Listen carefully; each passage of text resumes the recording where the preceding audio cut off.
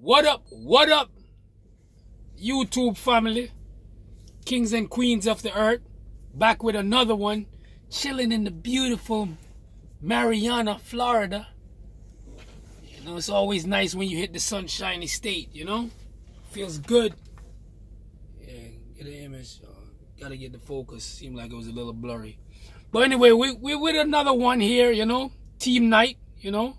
How we do things here at Night Transportation.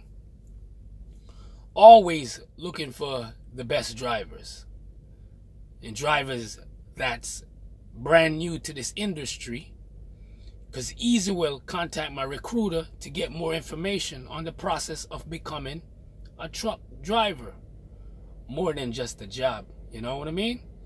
But again, we're in the beautiful Florida, nice and sunny state. About to head out to Jacksonville, Florida. So I'm here shut down since this morning. You know, I got an appointment for tomorrow at 5:15 at the Walmart in McClanny. You know, 5:15 drop there, and around probably 9 o'clock, 10 o'clock empty out in Jacksonville.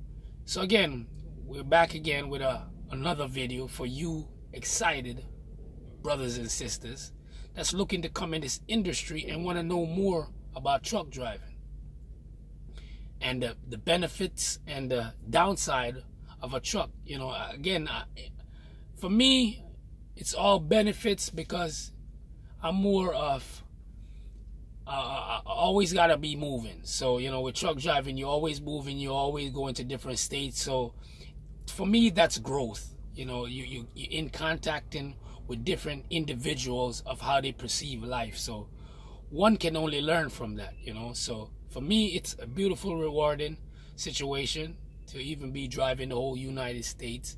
Seems like I'm on vacation. You know, I get to see all these places and learn and see how people operate. And, you know, also people get to see me and learn and see what else is out there other than their regular day life and the regular day people that they see. But you want to come out here, again, I would say for your first timers, don't come out here with a lot of stuff, especially coming on a trainer's truck. You got to think about this individual that has his stuff already there. So, you know, you want to come out here pretty light, you know.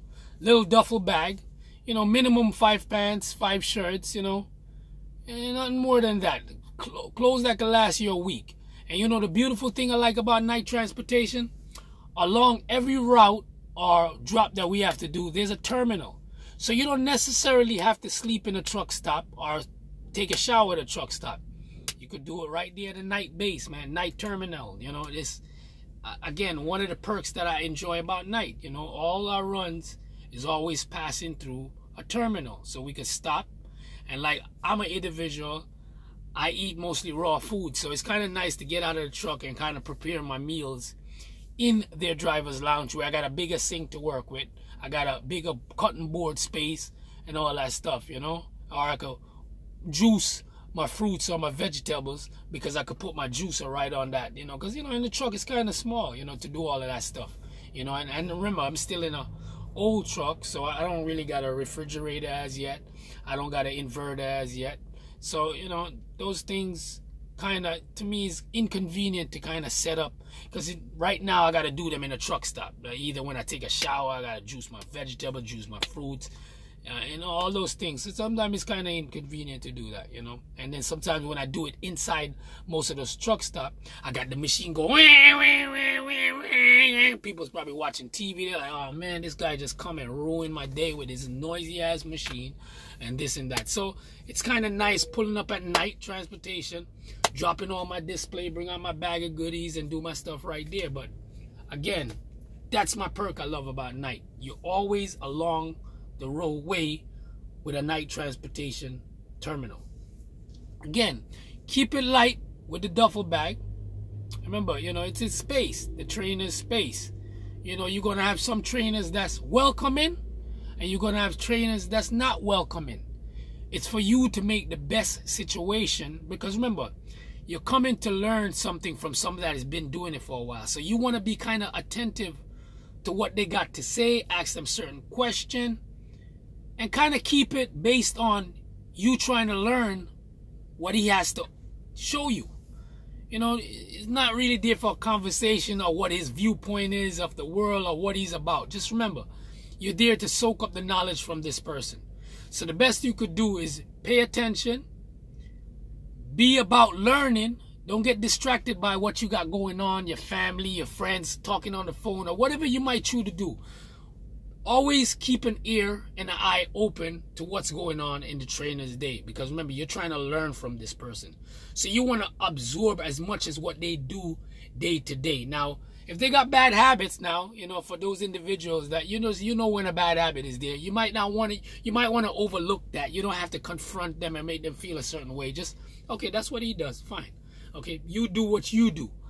But observe, be a sponge from this person that's training you, because they've been doing it for a while. And if you could listen and absorb what they've done for the past couple years or whatever experience they have in the field, absorb it, take it. Don't take it for granted. Every moment you get up, pay close attention to what they got to offer you. You know, so come out here very light, pack light, you know, and again, you know, make sure you take care of home so you don't have to really worry about home when you come out here in this truck. You want to be focused on getting that knowledge and learning, so when you go back home, you see the family. But take care of business at home, your finances, all your worries that you might think you might be missing there.